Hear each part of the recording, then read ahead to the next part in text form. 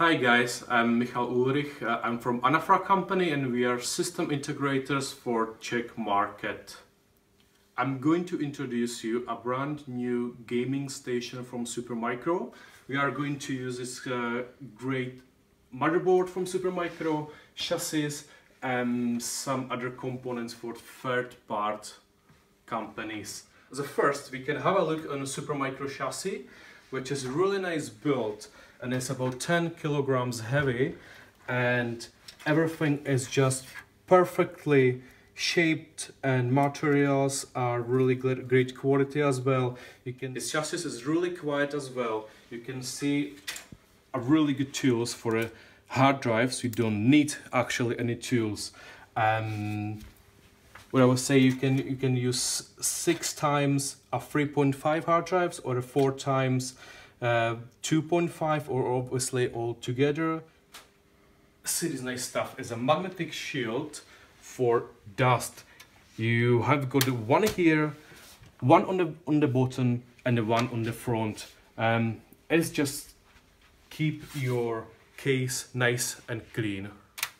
Another nice feature is this cable management. You can just go through the holes with the cables, so that means you will keep all the cable stuff here and very nice and clean on the front, so you can see actually just the motherboard, graphic card and other stuff you will have in. This is the motherboard.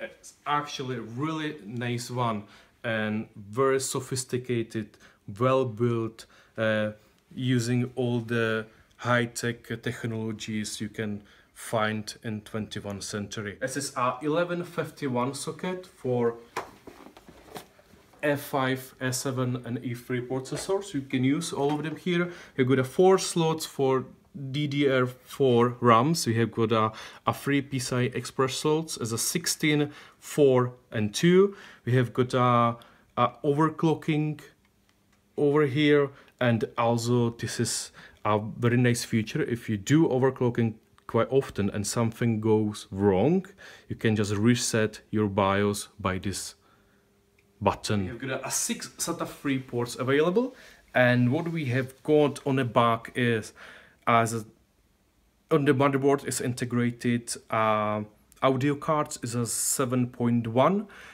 So we can see the connectors here. So we have got a 4 USB 3.0 ports. We have got a LAN port and optical audio port, display port, HDMI, DVI, PS2 and also 2 USB 3.2.0 ports. So in order of custom, we will use 16 gigabytes of memory, and there's also Kingston hard drive SSD 256. We will use a server Toshiba hard drive. These are 4 terabytes, and there's also really nice one, MSI GeForce 1060.